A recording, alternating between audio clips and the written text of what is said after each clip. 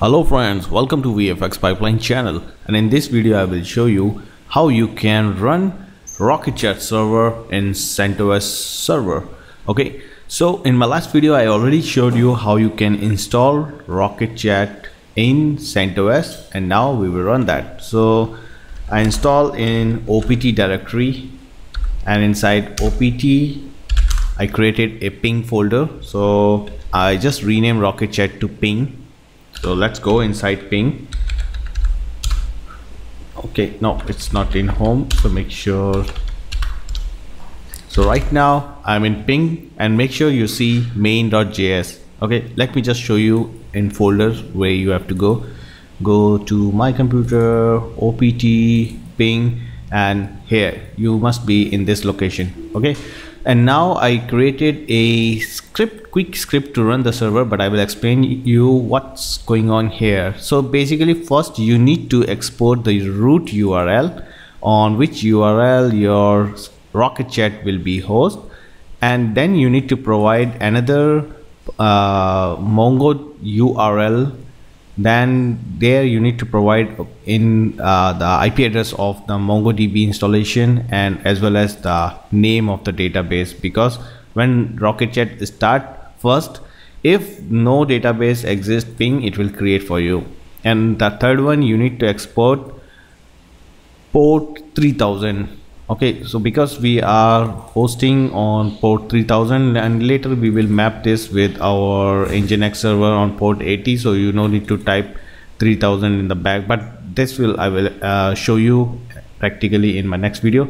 But for now we will just start our Rocketchat server in CentOS. So I already created this shell file, so I can just run this, run server, and hit enter. So once you hit enter, all these 3-4 commands will execute. I will show you again here.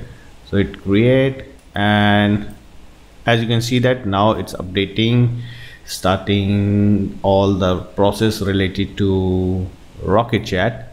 And once your Rocketchat server is ready, you will see a message like your server is now started, and it will also show the IP address where your Rocketchat is installed, and which typically the server where you install already the server. So in my case 0138 is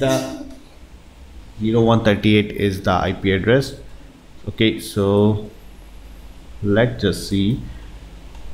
Right, still is processing. It takes time because this is first time I'm starting. I clear my database, so it's creating the default database, and here you can see now we get this message where it's saying server is now running, and this is the IP address. We just copy this link, go to Firefox, and when you run this you should see the first time configuration of the server.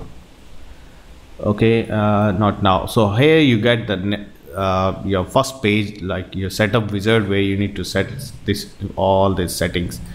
So with this you can start Rocketchat server on CentOS, and the only thing that you need to make sure that these 3 commands, you need to set this environment variable for root URL, Mongo URL, and the port, and then you need to run main.js with Node, and with that you will see this screen, and then you are able to access your Rocketchat. So in my next video I will show you more about how you can set up the first time administrator. So follow me in my next video.